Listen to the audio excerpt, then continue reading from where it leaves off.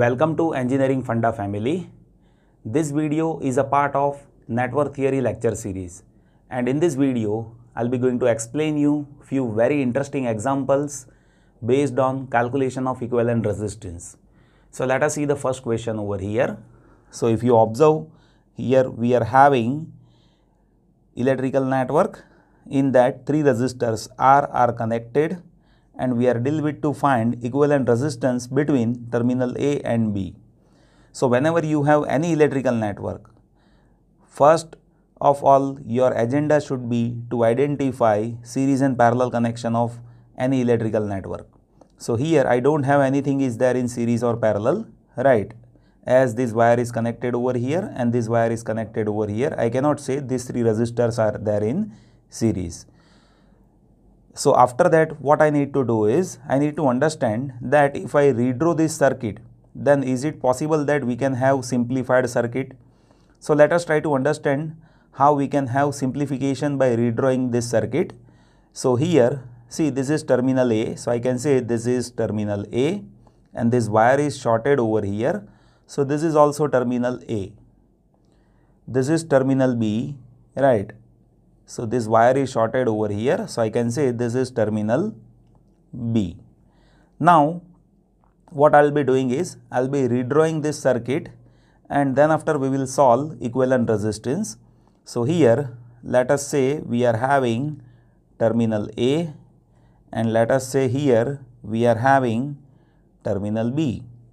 So here if you see this resistance R, then that is there in between A and B, right? So what I'll do is, I'll draw this resistance R in between A and B. Now if you see this resistance R, that is there in between B and A. So now I'll be drawing this resistance R in between B and A. Now if you see this resistance R, that is also there in A and B. So now I'll draw this resistance R in between A and B. So now this is there in between A and B. So if you see this network, right, then this network is technically parallel combination of R, right? But initially when you see this circuit, at that time it doesn't appear like these three resistors are there in parallel.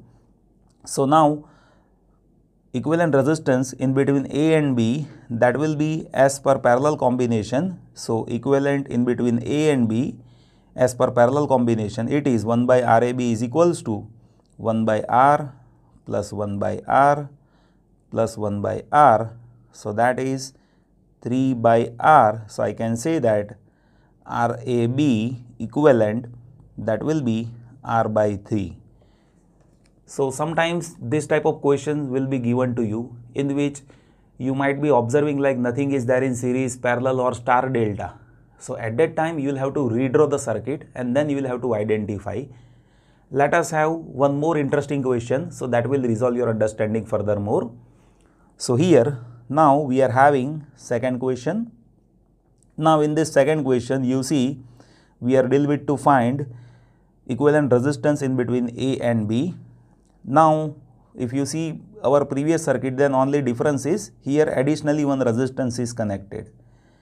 So first of all we should identify series or parallel connection in between terminals. So here I don't see anything is there in series or parallel. So what I'll do is, I'll be redrawing this circuit. So here if I say this is a terminal, then that is terminal A and this is shorted over here. So this is also terminal A and this is terminal B. But if you see here we have resistance. So this is another terminal, let us say this is terminal C. So now what I'll do is, I'll redraw this circuit.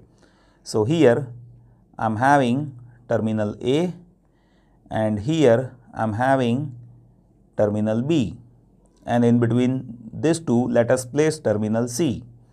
Now if you see this resistance R, right, then this resistance R, that is there in between A and C. So let us draw that resistance in between A and C.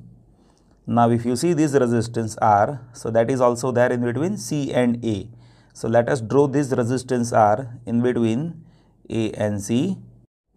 Now if you see this resistance R that is there in between A and B. So here we have terminal B. So here we have terminal A. So in between A and B we have that resistance R. Now if you see this resistance R, so that is there in between B and C. So let us place this resistance R in between B and C, right. So now we can have simplification of this circuit further, in which you see these two resistors that is there in parallel. So as these two are there in parallel, equivalent of these two, that is R into R divided by R plus R. So that is R by 2. So let us redraw this circuit. So now instead of this two resistor, I need to replace that resistance by R by 2. So now I am going to replace this resistance by R by 2. Now you see these two resistors that is there in series. So equivalent of these two, that is R plus R by 2. So that is 3R by 2. So now I will be replacing these two resistors by equivalent resistance of 3R by 2. So now I am replacing these two resistors by equivalent resistance of 3R by 2. So now based on this, I can say equivalent resistance in between A and B, let us say that is RAB. So that is parallel combination of R and 3R by 2.